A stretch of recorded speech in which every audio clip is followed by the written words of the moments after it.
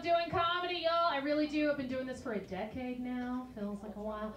Prior to doing comedy, I did pageants, right? Did beauty pageants for a while. My parents had me when they were teenagers, and I grew up in South Georgia, so that's why I did pageants, okay?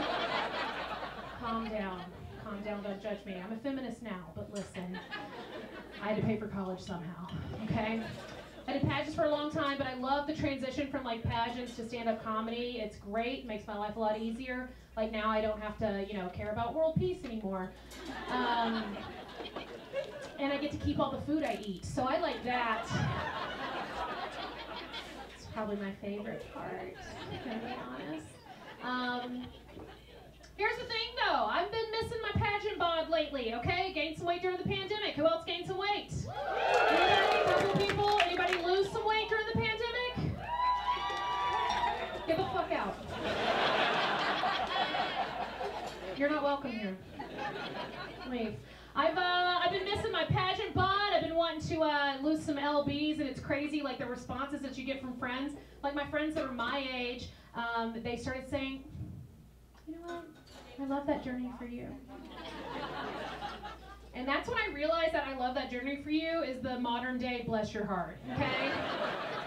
Because they're like, bitch, we know exactly what you're not going to do, and it's lose weight, all right? Now come with us to bottomless mimosas, you know you want some, all right? But then because of this class, like I know a lot of like Gen Zers, I know these younger gals, and they hate it when you talk about wanting to go on a diet. They can't stand it, they get so upset. Like, you gotta love your body. Love it for what it is. Don't hate your body, don't try to lose weight. Diet's a bad word. And I'm like, let me tell you something, okay? I went through puberty in the 90s. I used to do pageants. I have hated my body longer than you were alive.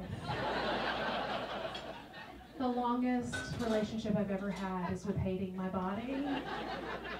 So I don't need your little input, okay? Born in the 2000s, I don't need that.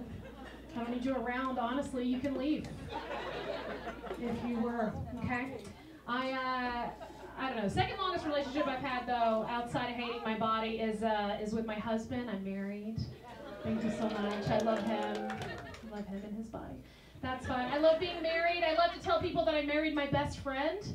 I say it all the time, I'm like, I married my best friend. I don't mean it, but I say it. Because it sounds good. He's not my best friend, okay? He's a friend. At best. He's not even a good friend, all right? He's an all right friend. He's there all the time. I have a real best friend. She's way cooler than he is. She's been around way longer. She knows all my secrets. And she has never begged me to call her daddy. So she's winning at this point in the friendship race. That's for sure. She's also never tried to stick it in my ass. So she's a better friend. Okay? Friends don't do that to each other. All right? Any men in here who've been with a woman who's like, oops, wrong hole, you know exactly. You know exactly what hole that was. You can see it, I can't. Oh, are you me? Oh, are you down? I'm not. I'm not. Stop trying to force it. Stop trying to make fetch happen. I love it though. I love being with my husband. He's a great guy. He's fun. I remember when things were getting serious, when we were going from like dating to like things were getting serious, and I was like, oh no, if he asks me to marry him, I'm gonna say yes, because he's my soulmate, or he's, the first one who's ever asked. So I knew that I needed to say yes, because I was approaching 30 and I didn't own anything of value, and I was really looking forward to owning some jewelry that wasn't from Target. So I was ready to say yes. And here's the thing. I remember like fantasizing about that dream ring that I would get one day, I was dreaming about it. I was fantasizing about it. And next month we will have been married for 4 years. Thank you so much. Thank you. And I am still fantasizing about what that dream ring would look like. It's not this one. I don't know why I hold it up. You can't even see it. There's a diamond in it. That's what he said it was, so we'll go with that. Not real sure. I can tell the energy changed in the room. I can tell some guys got real butthurt, as they say, about that. They're like, ooh. I know guys get bothered when I make that comment because I said it the other day on stage and a dude yells out from the back, because it's always a dude who yells out from the back. And he's like, hey, he worked hard.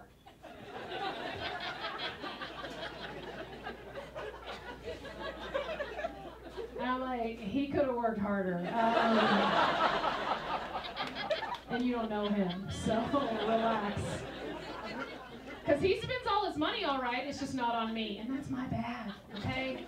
I should have asked more questions, all right? I might have mentioned I was a feminist way too many times while we were dating, okay? I didn't mean it. I didn't mean it. He spends his money on mountain bikes. That's what he's into, okay? He's really into mountain biking, and I know we're like in the city, and you're like, what's that? Is that like a bird scooter? No. When I told my friends that he was into mountain biking, they were like, oh my God, is that like motorcycles? That's hot. And I was like, no, that would be hot. He's not into motorcycles at all. He's into bicycles.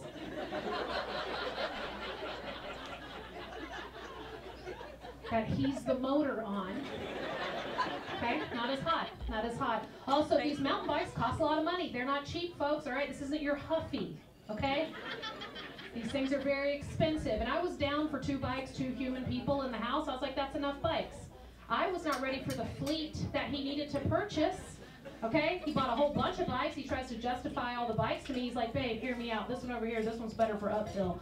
This is better for downhill. This is an e-bike. This one over here is a hardtail. It's good for jumps. This is better for roots and rocks. And I'm like, you're an idiot.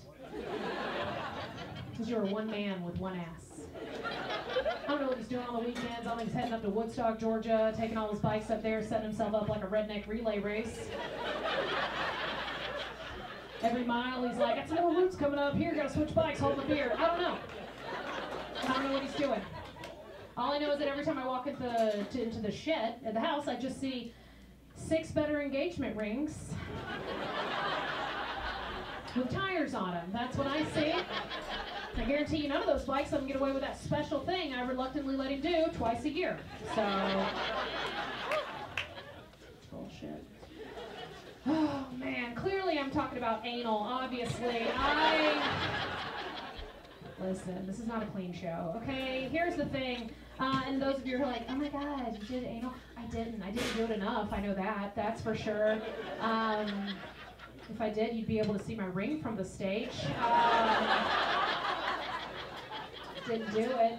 So really, this whole set is just a PSA for any lady who's waiting to receive a ring from a dude. Just do it, all right? Just do it. Just a couple times. You don't have to do it a lot. Listen, hear me out.